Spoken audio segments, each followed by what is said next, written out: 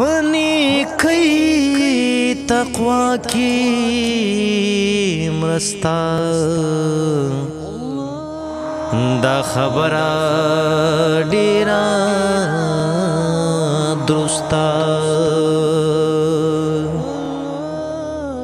دغه حکم د مناندی بیان شوی په قرآن دی چې تا کړي مرسته مدد ستا به مرسته کړي احد. بسم الله الرحمن الرحیم. ګرانو خوږو او قدرمنو کتونکو د پیغام ټي وي برنامه مرسته سره زم سید ماجد ایډووکیټ. لکه څنګه تاسو ته پته دی چې دغه پروګرام مرسته د مرسته دپاره دی. موږ هم په دې لټون کې یو چې کومو خلکو سره مرسته وکړلی شي او دغه مرستې په صحیح ځای باندې ولګي. د دې انتخاب او د دې لټون دپاره ډېرې هلې ځلې کېږي او هغه نه پس دغه کورونه ټاکلی کېږي او بیا دوی سره مرسته کېږي. موږ تاسو نه هم خواست کوو چې ستاسو هم خپل انډ ګاونډ کې خپل همسایګانو کې خپل کورونه خپلوانو کې وګورئ چې کوم د مرستې لایق خلک دي، چې کوم هغه محتاج مجبوره او معذوره خلک دي او هغوی سره تاسو خپلې مرستې وړاندې کړئ.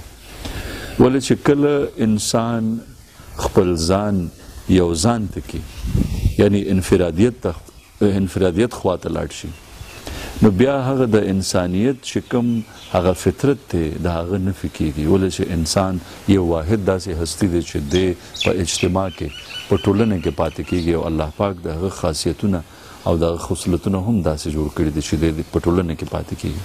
او د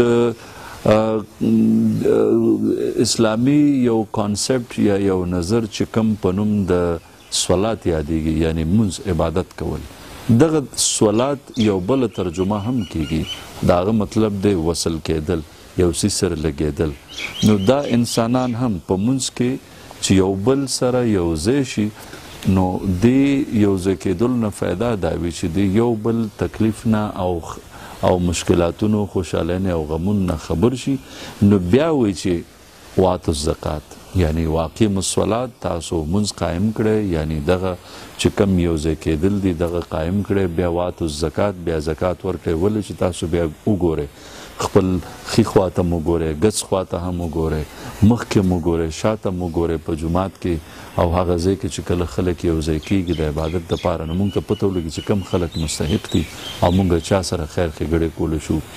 چې کله هم دغه د یو ځای کېدلو نظام کله ماتیږي نو معاشره ماتیږي، هغه ټولنه ماتیږي، هغه کلی ماتیږي.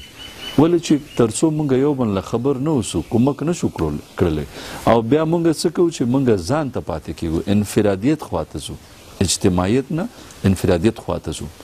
دې دپاره د اجتماعیت چې کوم تصور دی د ده مطلب دا دی چې د یو بل خیر ښېګړې نه، غم نه، خوشحالۍ نه، خوښي نه موږ خبر اوسو. ګرانو کتونکو موږ نن بیا یو داسې کلي ته راغلي وو چې په دې کلي کې مجبوره او معذوره خلک دي او د دې مجبوره او د معذورو خلکو چې کوم ذمهداري دی دا هم بیا یو زنانه باندې دی. بیا زه درته وایم چې زمونږ یوه خور دی چې په هغه باندې دی. هغې سره به مونږ خبرې اترې کوو چې دا د دې کور هغه ذمهداري په خپلو مټو باندې څنګه اوچته کړې ده او د دې کلي چې کوم کلتور دی، د دې کلي چې کوم هغه اقدار دي د یو بل سره خیر ښېګړې هغوی نه دوی څونه مشکور او ممنون اوسي لګیا دي، څونه خوشحال دي. اما بیا هم چې کله یو کس معذور او مجبور اوسي ګیله راځي.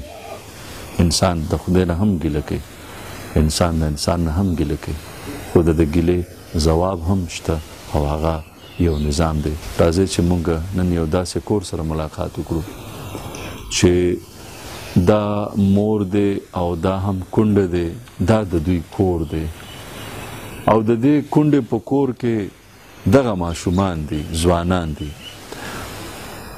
او دغه ځوانان معذور دي. دا د مور په مټو باندې یو امتحان پروت دی. که دا تاسو وګورئ دغه ماشومان، دا ماشومان نه دي، لوی دي، خو د دوی ذهني اعصابي مشکلاتونه دي. یو خو بیخي ګونګ دی او دغه ماشومان هم شته دي، او بل چې دی ذهني مریض دی چې د ده د پالنې ذمهداري هم مور باندې دی. مونږ بیا داسې یو مور ته سلام پیش کوو چې خلک د روغ موټ ماشومانو پالنه او ساتنه نشي کولی، او دی د معذورو غټو بچو او د بچو هم پالنه کوي. دا ګرانو خوږو قدرمنو کتونکو، دا زمونږ هغه محتاجه، معذوره او په تکلیف کې مور دی. دې نه موږ تپوس کوو دغه د دې ماشومان ناستي بچي دي، دا لوی بچي دي، خو دا ذهني مریض دي. تاسو لیدلی شئ مورې دا ستاسو کونډه هم یې، ستاسو خاوند کله وفات شو او دغه ماشومانو سره تاسو څنګه ژوند تېروئ؟ ستاسو خاوند د څه بیماري وه او چې په کټ باندې د څومره وخت نه پروت و؟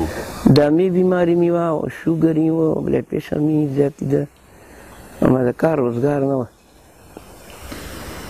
نو څومره وخت د شوګر او دا بیماریو په کټ باندې پاتې شو؟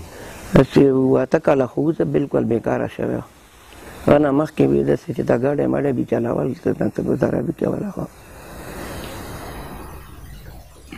نو دا تاسو مطلب چې له 7 کاله هغه سره دغه محنت کول، د هغه خیال ساتل، او ورسره دغه چې کوم ستاسو بچي دي، دغه 2 بچي چې کوم دي دا دواړه معذور دي، یو ګونګی دی او بل چې دی ذهني مشکل لري. نو دا درې واړه چې کوم دی د دوی ساتنه او پالنه کول تاسو په ډېر تکلیف کې وخت تېر نه کړو؟ څنګه هم تېر کړو؟ بس تېر مه که الله تعالی وکتل، بس خپل پرادمون دي، دوی ته به مو پته دی څنګه یې تېر شه. بس الله راکړه، بس یو بل په دغه باندې وشول. او دا کلم ستاسو ډېر ښه کلی دی چې تاسو سره خیر ښېګړې کوي، تاسو دپاره څیزونه راوړي، او بیا اوس تاسو چې کوم دی په دې وخت کې چې دا دواړه معذوره دي، نو ستاسو د کور نغري ته اور څنګه تاسو ګرموئ؟ دا څنګه ژوند تېروئ؟ دا بس څه ووایم درته، نو دلته داسې وخت راشي ته بس بلکل چاته رویلو نه وي، بس کېږي د ګزاره اوس کې بس دې ورځو کې خو بس یو بل درنه ډېر راکېږي ته بس ګزاره ده وشي که نه. ګرانو کتونکو تاسو ګورئ د مور تکلیف، تاسو ګورئ چې دا زمونږ کوم کلتور دی په دې کې یو خبره دا دی که انسان ډېر وږی پاتې وي بیا چاته لاس نیولی هم نشي. خو مونږ دلته په سیسټم کې داسې ښخ یو په نظام کې چې هر کس دونه مصروف دی چې بل ته وخت نشي ورکولی، د بل چا غم نشي محسوس کولی، د بل چا خوشحالي نشي لیدلی، ولې چې دغه مصروفیت ډېر دی. زه چې کله دې کلي ته راننوتم نو دغه کلي چې ما ولیدل، په دې کلي کې دغه سیسټم ما ولیدل، دغه کارونه چې ما ولیدل، نو زه ډېر خوشحاله وم چې دا ډېر آباد کلی دی. خو چې کله د کلو په مقابل کې د ښاریو د آبادولو هغه پلانینګ وشول، نو دا کلي چې دي دا بیخي وران شول.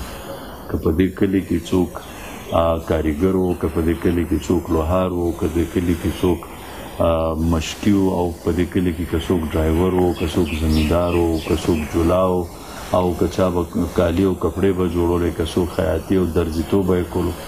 دغه ټول څیزونه مونږ شفټ کړل ښاریو ته.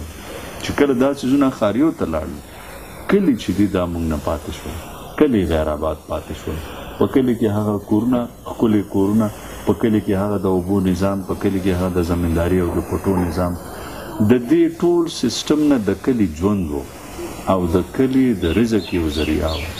خو نن مونږ کلي غیر آباد کړل او ښاري هم جوړې کړې، او بیا مونږ د ښاري جوړولو سره په ښاریو کې څونه ستونزې پیدا کړې. مونږ بیا کولی شو چې یو ښه ژوند ومومو. د ښه ژوند دپاره مونږ باید یو بل وپېژنو. که مونږ د کلو هغه مشکلاتونه احساس او درک نه کړو، کېدای شي چې زمونږ کلی او کلتور په خپله باندې یو خودکشي وکړي. ګرانو خوږو او قدرمنو کتونکو یو ورکوټې دمه اخلو او بیا راځو د یو ورکوټې دمې نه پس خپل پروګرام به جاري ساتو. مرسته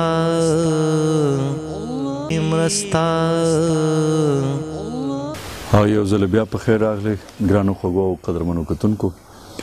زه موجود یم په شیرکوټ کې او په دغه غریبې کورنۍ کې چې زه د مور د سورې لاندې ناست یم او دغه خوشبخته دی چې په دې تکلیف کې هم مور سره دی او مور اوس هم د دوی خدمت کې لګیا دی. دغه مور چې دی دا هر ځای کې مور او د دې سینه ډېره لوی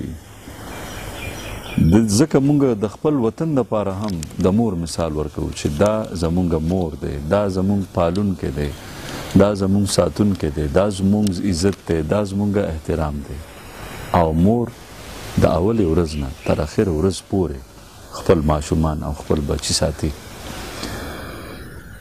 دغه مور او دغه ماشومان تاسو د دې حالت وګورئ چې دا څنګه ښکاري او بیا تاسو دغه کور وګورئ چې څونه پاک ساتل شوی دی. دا ټول د دې د مور د خدماتو هغه یو ترجمان دی چې مونږ یې ګورو. خو بیا هم دغه خاموشي چې دی دا ځان ته یو مشکل دی چې دوی سره څوک په دې کور کې څوک به تر څو پورې راځي دغه مرستې به کوي. نو دې دپاره دغه مور دغه د یو زوی دپاره د واده انتظام هم کړی دی او د دې دو بچي هم شته دي او دغه بچي د دې مور هغه ذمهداریانې نور هم زیاتې کړي دي. دغه کور خو ورته پاک ساتي، ډوډۍ خو جوړوي، خو هغه احساس د دې نه کمیږي چې کوم د تکلیف په وجه دی. مونږ د پیغام ټي وي لخوا خپلې مور سره د 10,000 روپو مرسته کوو او ورسره تاسو نه هم خواست کوو چې دغه مور سره مرستې کولو دپاره تاسو کولی شئ چې په د سکرین باندې کوم نمبر راځي دغه تاسو ډایل کړئ او دغه مور سره مرستې وکړئ. تاسو دا هم کولی شئ چې په د سکرین باندې کوم نمبر چې د پیغام له ټي وي لخوا راځي هغوی سره هم په تماس شئ، هغوی سره رابطه وکړئ، هغوی ته خپلې مرستې وړاندې کړئ چې داسې نور هم ډېر کورونه چې کوم زمونږ ضرورت او مدد ته محتاج ناست دي چې هغوی سره مونږ خپلې مرستې وکړو او ثواب هم حاصل کړو. مورې دا د پیغام ټي وي لخوا تاسو سره د 10,000 روپو مرسته دی. ګرانو خوږو او قدرمنو اورېدونکو او کتونکو همدې سره د ننني پروګرام وخت هم تر سرته رسي. سید ماجد ایډووکیټ ته اجازه ورکوي په لوی خدای هم سپارلی. په نیکۍ تقوا کې مرسته دا خبره ډیره درسته دغه حکم د مناندي بیان شوی په قرآن دی چې تا کړي مرسته مدد ستا به مرسته کړي احد. موږ ډېر شکرګزار یو چې مطلب دی رالو داسې د غریبانو خدمت وکړي او دوی سره امداد وکړي. بس موږ ډېر خوشحال یو چې داسې موږ کلي ته موږ غریبانو خیال څوک ساتي که نه نو موږ ډېره شکریه ادا کوو. مرسته دا خبره ډیره درسته دغه حکم د مناندي بیان شوی په قرآن دی چې تا کړي مرسته مدد ستا به مرسته کړي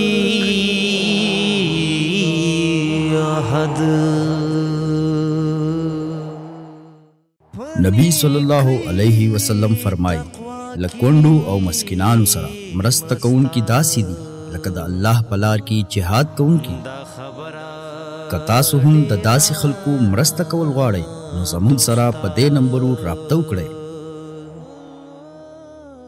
دغه حکم د مناندي